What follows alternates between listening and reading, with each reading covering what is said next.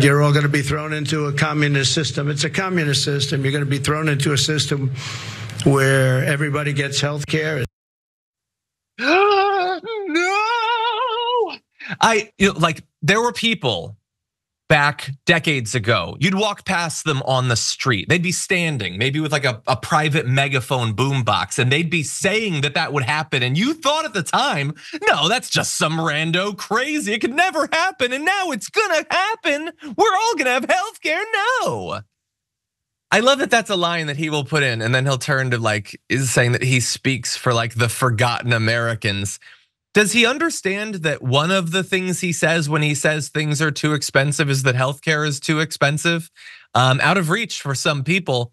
The idea that you would fearmonger around people being protected in the event of devastating medical news is just a really weird way to campaign. But it's especially weird if you remember how he campaigned the first time. Because back then, before he'd figured out what the sort of core tenets of the MAGA world would be, he tried out a few things. And one of the things he said at that point was he promised insurance for everybody as the health law replacement for Obamacare, saying we're gonna have insurance for everybody. There was a philosophy in some circles that if you can't pay for it, you don't get it. That's not gonna happen with us. There'd be great healthcare that left people beautifully covered, beautiful as a slice of chocolate cake. So that's what he was saying. He was literally saying there's gonna be Medicare for all. He said it in a Republican debate on stage. Fast forward a decade or whatever, he still hasn't put out literally any plan.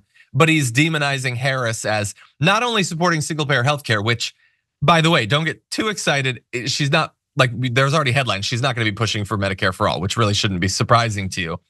But the idea, Jordan, that she's a communist. I mean, how are we supposed to have a democracy when these are the ways that our political debates happen? They will call anybody a communist. They have the same playbook no matter who the candidate is, whether they are the most moderate, centrist, cautious Democratic politician. They called Biden a communist. They will call anybody a communist. That holds zero weight. And while she doesn't support Medicare for all anymore, I wish she would. Let's talk about Trump's healthcare policies. While he was president, 2.3 million people lost health insurance. And thankfully, the Affordable Care Act, while not perfect, was not rolled back. They tried multiple times to repeal it. That would have resulted in millions and millions and millions of more people losing health insurance and many of them dying. Thousands died. And you can see there's a study conducted by Harvard that looked at the result of Trump's interventions into healthcare, whether it's reducing the penalty for not having health insurance to zero, expanding short-term and junk healthcare plans on marketplaces, removing federal funding in some instances for marketplace navigators. All of these things working around the edges resulted in 2 million people, over 2 million people losing health insurance while he was president. I don't think that's a good idea. I don't think that's the way forward. And despite running on insurance for everybody, he didn't do that. He pretends to be a populist. He says he supports these things just to get support from people who are desperate. And I do feel bad for them, who want that. And then he goes and does corporations' bidding. Here, one more example. I went to an event for TYT a couple years ago. It was the anniversary, I think, of January 6th, or it was some January 6th related protest outside the Capitol. And the producers wanted me to ask, when Trump is put back into office, what's the first thing you want him to do? Multiple people said they wanted universal health care. So these people want this plan.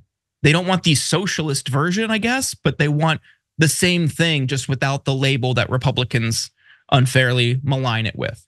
Yeah, I love that because it's you combine that with, the old keep your government hands off my Medicare signs and everything. And I don't want to get too hard on these people. When you talk about low information voters, it seems really judgy. We just mean that people that don't have a reason to or the time to understand these issues on a deep level or whatever. They know what they need, but the way that they get all their information is propaganda. It's through Fox News demonizing things that they love the substance of, but they never get to the substance. It's wrapped in this terminology designed to fearmonger. And in terms of that just being the strategy, we're just gonna say a label and hope that people don't actually look into whether it's in their economic interest or not. We have this great interaction between a reporter and Donald Trump at his press conference where the reporter says, "What's your campaign strategy besides talking about Kamala Harris?" He's been criticized a lot for talking about Harris instead of talking about his plans. And he says, "All we have to do is define our opponent as being a communist or a socialist or somebody that's gonna destroy our country. And I think we're doing a great job." Like, again, he doesn't have anything. He barely can even do that shallow, easy thing. In terms of actually like running on something, he's got nothing. And for those of you who aren't just watching the clip, if you're watching the full show, like the theme of this first hour is Harris is at least promising things. We'll have a debate and probably a fight if she becomes president about getting her to actually do them, but she's promising things. And so you have the right saying, people are hurting, the prices are too high, they can't afford anything. And so Harris is like, okay, so we're gonna do these 10 things to help people out. And the right's like, not like that. And they don't want any help. They don't want price controls and they don't want assistance to home buyers. They don't want assistance to students and all that. They don't want to make sure that you have health care. And we're gonna go through all the examples. I'm not just making like a blanket assertion or anything, but like, again, this is no way to campaign.